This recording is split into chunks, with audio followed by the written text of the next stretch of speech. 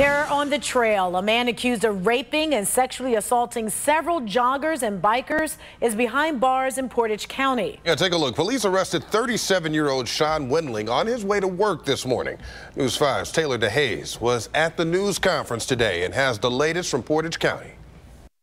Now, I spoke with the Attorney General's office earlier today, and they say a DNA sampling linked to a relative is really what led them to cracking this case.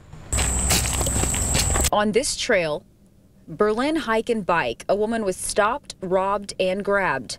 In August, on the same Portage County trail, it happened again. Warning signs went up. Don't walk or ride alone. Just last weekend, another assault just outside of a park near Youngstown. Today in a news conference, the AG's office says they were able to match DNA from a family member to Wendling fast. From the time we received the DNA testing results to the time of arrest was only about 14 hours. That shows the dedication of everyone involved in this case.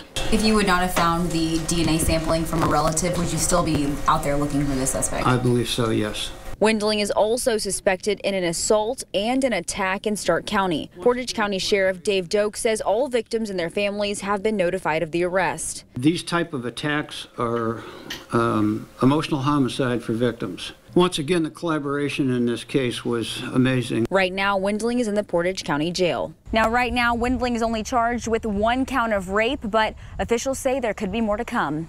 In Portage County, Taylor DeHaze, News 5.